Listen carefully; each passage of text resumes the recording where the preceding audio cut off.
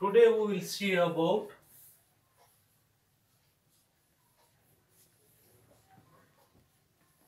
soft palate.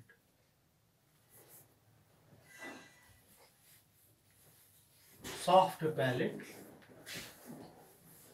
We will see the introduction.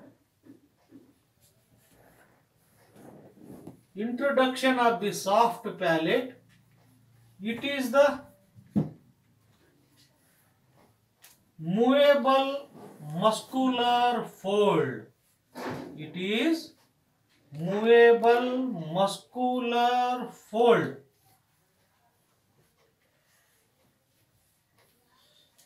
It is a movable muscular fold suspended from the posterior border of the hard palate. It is the movable muscular fold suspended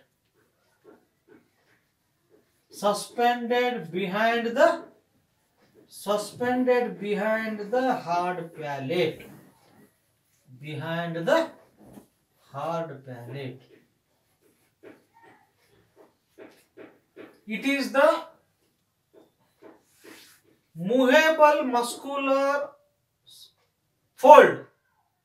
It is the movable muscular fold suspended behind the hard palate. It is present between the oropharynx and laropharynx. It is present. This movable muscular fold is between the oropharynx below, nasopharynx above. Hence, it regulates. Hence, it separates the nasopharynx and laropharynx, and hence it is looked upon. It is present between the nasopharynx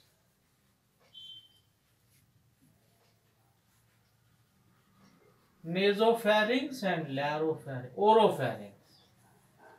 It is present between the. Hence, it is looked upon. It is called as. It is popularly known as traffic controller. Traffic controller which controls the food passage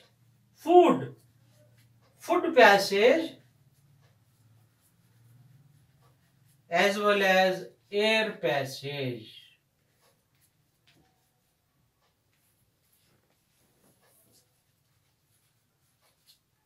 It is act as a traffic controller which regulates the food passage and air passage.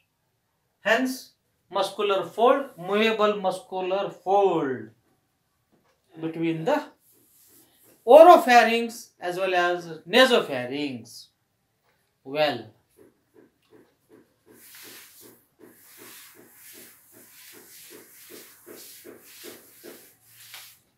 first I will explain you, then I will show the diagrammatic features. Diagrammatically, I will explain. I will give the introduction. First I will give the background. Then I will go for then we will switch on to the diagrammatic explanation. Now the features. What are the features? It has the two surfaces, two borders. The anterior surface, two surfaces, anterior surface, posterior surface. Two borders. It has two borders. That is the superior border, inferior border. Superior and inferior border.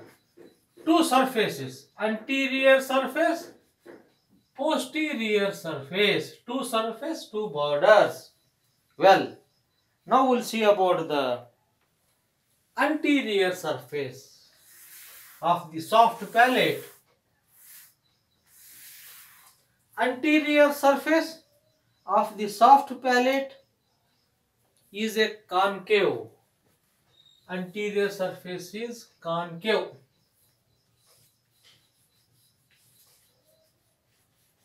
Anterior surface is concave, marked by the median raphe. Marked by the median raphe. Marked by median raphe. Median raphe. It is bulk. It is very much voluminous. It is bulk due to the numerous mucous gland. The anterior surface is concave, marked by the median raphe. It is bulk and voluminous in the size due to the presence of, as it contains mucous glands. Mucous gland secretes mucus. Mucous gland secretes mucus present on this surface. Present on this surface. It is a concave in shape, present by the marked median raphe. It is a voluminous, large in size due to the plenty mucous glands which secretes mucus.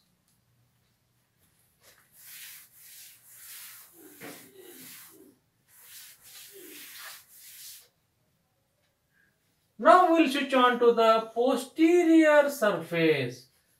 Posterior surface is convex. Posterior surface is convex and superiorly it is superiorly related to the nasal cavity. Superiorly it is related to the nasal cavity. Superiorly it is related to the floor of the nasal cavity. Superiorly this posterior surface is a convex, superiorly related to the floor of the nasal cavity. Well, now we will see about the borders, that is the superior border and inferior border.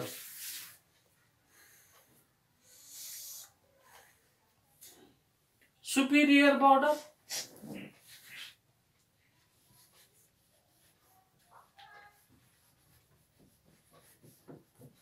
attached to the posterior part of the hard palate.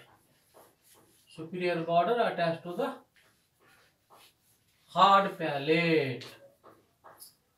Isn't it? It is the hard palate. It is the soft palate. I will explain you later on. Superior border attached to the, it is superior hard palate. It is the hard palate. And inferior border is free. Inferior border is free, mobile. Free and mobile. Inferior border is free and mobile, and it related to the pharyngeal isthmus. It related to the pharyngeal isthmus. It has got two folds, anterior fold and posterior. It has got two folds. One is the anterior fold and posterior fold. Posterior fold, and there is a in between. There is a one projection. In between there is a one projection called as musculus ulus. It has got the two folds. Anterior fold is palatoglossal fold. Palatopharyngeal fold. Palatopharyngeal fold. Posteriorly palatoglossal fold. Palatoglossal fold. It is related to the pharyngeal part. Pharyngeal part. And there is a one projection, muscular projection. It has got the muscle called musculus ula.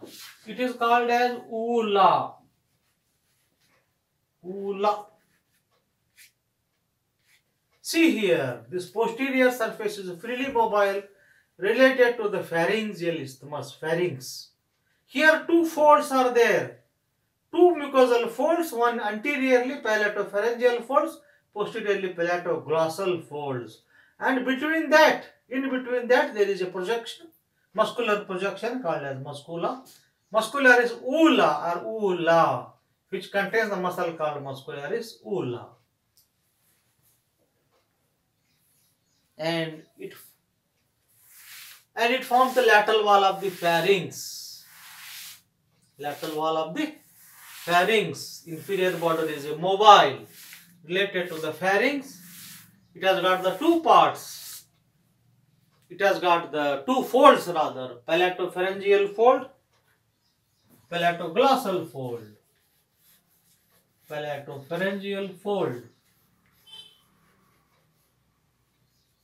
and palatoglossal fold. Palatoglossal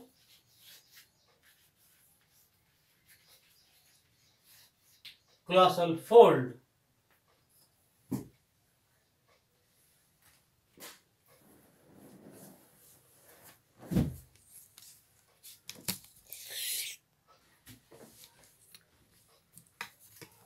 See here what I told you.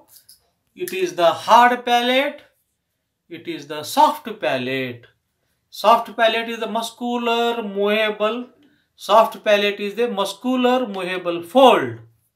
It is the hard palate. Superiorly related to the hard palate. Inferiorly it is. The inferior border is mobile.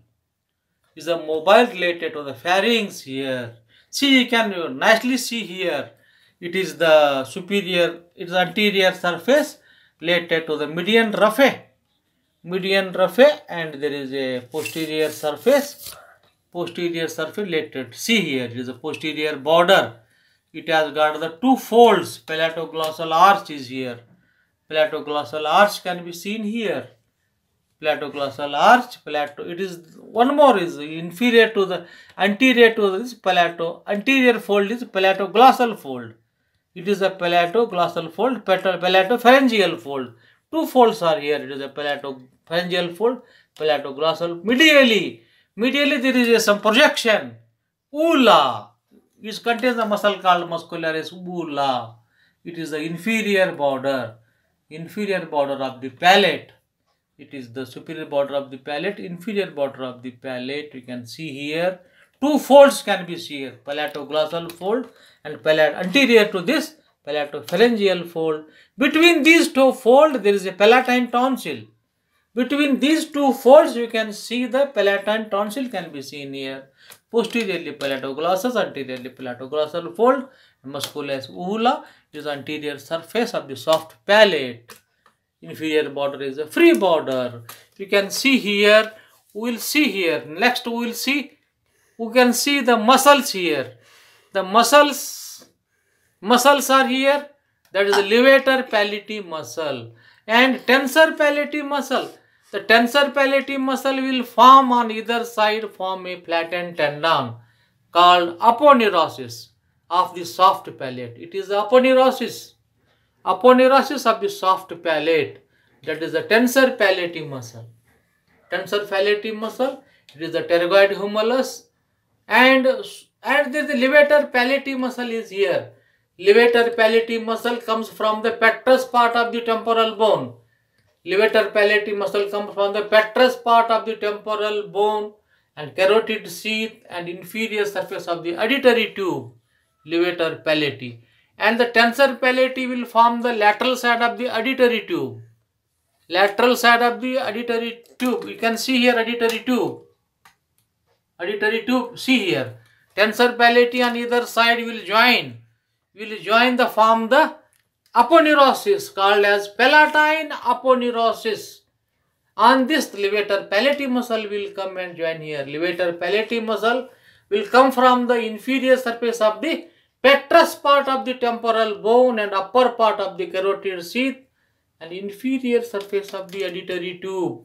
Levator palati and tensor palati will come from the lateral surface of the auditory tube and medial surface of the spine of the sphenoid. Medial surface of the spine of the sphenoid it will come. And it will form a aponeurosis palatine. Aponeurosis means flattened tendon. Now we'll come to the palatoglossus muscle.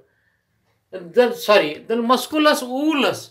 Musculus oolus is here. In between that, it arises from the posterior nasal spine, oral surface of the palatine. Aponeurosis, there is a center, there is a muscle. Then there is a palatoglossus muscle. Palatoglossus muscle from the oral surface of the palatine aponeurosis. It is a palatoglossus muscle. Palate to the glossus. Glossus means tongue. It comes to the tongue. Palate to the tongue. Palatoglossus muscle, oral surface of the palatine aponeurosis arises. Now, palatopharyngeus. See here. Palatopharyngeus. Palatopharyngeus forms from the anterior border of the hard palate. It comes from the anterior. It has got the two fasciculus. It has got the two fibers, two bundles. Palatopharyngeus has two bundles. Anterior bundle and posterior bundle. Anterior bundle from the hard palate. Posterior bundle from the palatine aponeurosis. These are the palatopharyngeus muscle. Palatopharyngeus muscle. Once again I repeat here. See, there is it is a ula, isn't it? It is the inferior concha is the nasal part. The lateral wall of the nose on either side you can see. Lateral wall of the nose can be seen here. Levator palati muscle is here. It is the palatine aponeurosis. Palatine aponeurosis and the paceward membrane, which is a part of the palatoglossus morphologically. Morphologically, it is a part of palatopharyngeus muscle. If it does not descend along with the larynx, it is a morphologically, it is a part and parcel of the palatopharyngeus muscle. You can see here, these are the muscles. Palatopharyngeus muscle. Once again I repeat, tensor palati arise from the scapuloid fossa. Scapuloid fossa, lateral side of the tensor palati. Tensor palati and the levator palati. Isn't it? Tensor palati on either side forms the aponeurosis, flattened aponeurosis. And the tensor palati arises from the scapuloid fossa, lateral side of the auditory tube, and spine of the sphenoid, medial side of the sphenoid. Levator palati arises from the inferior surface of the petrous part of the temporal bone. Then musculus oolus arises from the posterior nasal spine and palatine aponeurosis. Palatine aponeurosis and the palatopharyngeus muscle, it has got two fibers. Anterior fibers from the posterior part of the hard palate, posterior fiber from the palatine aponeurosis, and the palatoglossus, tongue to palate. These are the five muscles. Tensor palati, what happens? Function. We will see the functions of the tensor palati. It tightens deeply the anterior part and opens the auditory tube. Tensor palati, what will happen? It tightens chiefly the anterior part and opens the auditory tube and equalizes the pressure between the middle ear and nose. It has three functions. Tensor palati tightens the soft palate, opens the auditory tube, and equalizes the pressure between the middle ear and nose. Three functions. Now the levator palati elevates. Name itself is indicate. Elevates. It elevates the soft palate. Function is self-indicator. It elevates the soft palate, closes the pharyngeal isthmus and opens the auditory tube. This also opens the auditory tube by elevating the pharynx, and the musculus oolus, it pulls the ula. This musculus pulls the ula. Then palatoglossus, this close the oropharyngeus, isthmus, and palatopharyngeus, it pulls the wall of the pharynx. Shortens during swallowing. Once again I repeat here. the functions.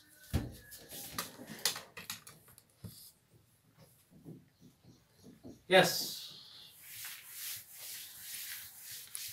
we have seen the muscles. Once again I repeat the muscle, that is the tensor palate. Tensor palate, on either side it will come and form the aponeurosis. On either side, tensor palate, TP, form the aponeurosis. Isn't it? One more muscle is here. One muscle is, that is the levator palate.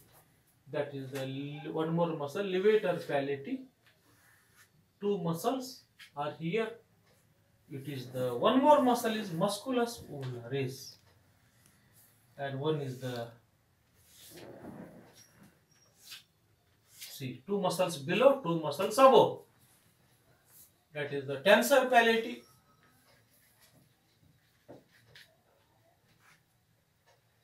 Tensor palate, levator palate. It is the musculus ululus, musculus ula. It is the palatopharyngeus. Palatopharyngeus. It is the palatoglossus. Palatoglossus means tongue. See here. These are the levator. This tensor will form, join together, forms a aponeurosis, forms a platen tendon, and there is a middle, there is a musculus ulnaris. On either side, the palatoglossus, palatopharyngeus. This palatopharyngeus has got the two bundles. Two fasciculus means two bundles. Anterior fasciculus, posterior fasciculus. Two fasciculus, posterior fasciculus. They will pull the pharynx, shortens during the deglutitions. Two functions, two fibers, anterior fibers and posterior fibers. It is regarding the elevate, name itself indicates elevate. These two muscles, these two upper muscles will open the auditory tube. Open the auditory tube to maintain the equilibrium of the air pressure. These two, levator palate, tensor palate will open, both will open the auditory tube. Auditory tube to maintain the equilibrium pressure. To maintain the equilibrium pressure. This palatopharyngeus will narrate, means that is the narrows during the deglutition and during the phonation. These two muscles will help in the narrowing and dilating the pharynx during the deglutition and the speech. These are the muscles. Once again I write here. Once again I write the muscles. Above 2, below 2, center 1. Easy to remember, na? Above 2, below 2, center 1. One is the tensor palate. Tensor palate, also called as tensor villi palate. Also called tensor villi palatine. Also called tensor villi palatine. Number 1. Name itself indicates it will shorten the palate. Isn't it? It keeps the palate intense. Shortens the palate. Opens the auditory tube. Levator. It levates the papillae. Levates the levator palate. It elevates the palate and opens the auditory. Both will open the auditory tube. Then musculus ulus. Musculus ula. Well, now palatopharyngeus. Palatopharyngeus, which has two types of fibers. One will narrows, one will dilate the pharynx. And last but not least, palatoglossus related to tongue. Palatoglossus, we have seen the functions, we have seen the origin also. Now the nerve supply, very important. All the muscles, the exception is there. In the head and neck, there are 5 exceptions. Regarding the tongue, regarding the pharynx, regarding the trachea, sorry, in the larynx and the palate. Total 5 exceptions. Here is also one exception. Here is also one exception, that is all the muscles of the soft palate. All the muscles of the soft palate are supplied by the pharyngeal plexus. Pharyngeal plexus. Pharyngeal plexus, that is formed by the accessory, that is the CN11. CN11 through CN10. CN11 is accessory nerve. CN10 is vagus nerve. It forms a plexus. From this plexus, all the muscles are supplied except tensor palati. Except tensor palati, which is supplied by the mandibular nerve. Mandibular nerve, which is the nerve of the first arch. Nerve of the first pharyngeal arch. Through the mandibular nerve, through the branch of the medial pterygoid. Through the branch of the medial pterygoid. Medial pterygoid branch. Medial pterygoid branch of mandibular nerve supplies to the tensor palati. It is the exception. Because developmentally tensor palati from the first pharyngeal arch. You know, nerve to first pharyngeal arch. I have told you, once again I repeat. Nerve to first pharyngeal arch is mandibular nerve, facial nerve. Third is glossopharyngeal. Then fourth is superior laryngeal, recurrent laryngeal, isn't it? Mandibular nerve, facial nerve, first arch. First arch, mandibular. Second arch, facial nerve. Third arch,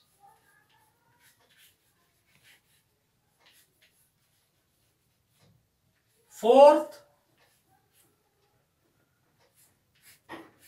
is superior recurrent laryngeal. Superior recurrent laryngeal, fourth arch. No, fifth, sixth arch. Sixth arch, isn't it? Superior laryngeal nerve, recurrent laryngeal nerve, or branch of the vagus nerve. These are branches of the vagus nerve, has to be known. Fourth and fifth arch are supplied by the vagus nerve, superior laryngeal nerve, recurrent laryngeal nerve. You know, M, F, G, S, R. Mnemonics can be made here. Muhammad Farooq Ghayasuddin Senior. M. Muhammad Farooq Ghayasuddin Senior. This mnemonic can be easy to remember, isn't it? M for Muhammad, F for Farooq Ghayasuddin Senior. First arch, second arch, third arch, sixth arch. These can be remembered. This tensor palati is supplied by the mandibular nerve because developmentally it is from the first arch. These are the exceptions. I will WhatsApp you all the exceptions. I will send you. There are 5 exceptions in the head and neck. I will mail you. Now we'll see about the blood supply. Blood supply is blood supply of the nerve. Greater palatine artery, ascending pharyngeal. Greater palatine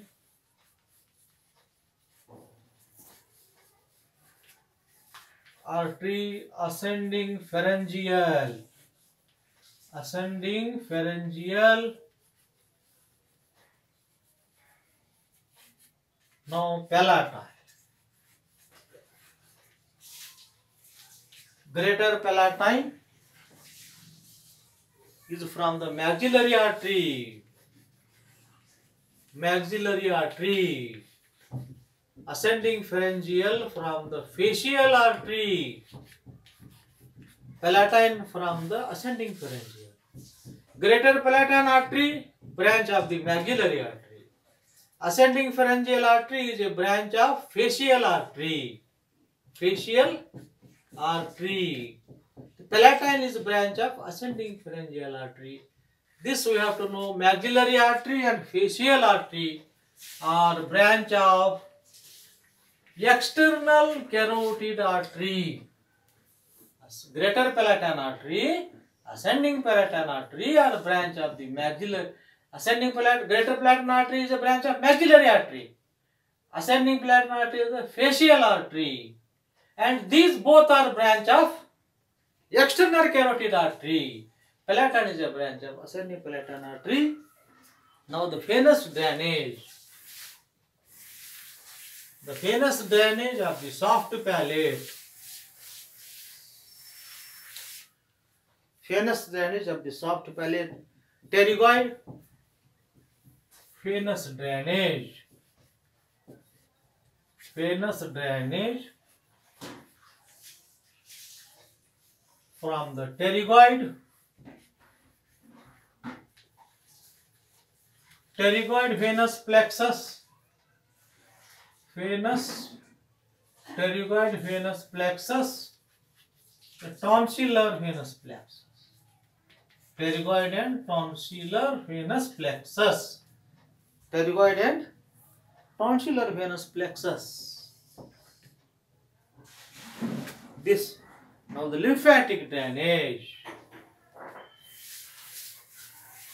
Lymphatic drainage are deep cervical retropharyngeal. Lymphatic drainage. Lymphatic drainage from the deep cervical and retropharyngeal.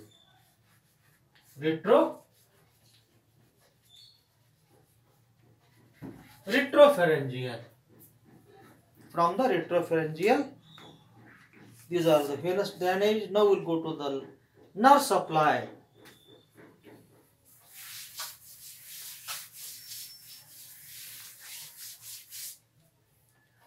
Nerve supply, as I told you once again, the motor nerve, all the muscle of SP means soft palate supplied by pharyngeal plexus. Pharyngeal plexus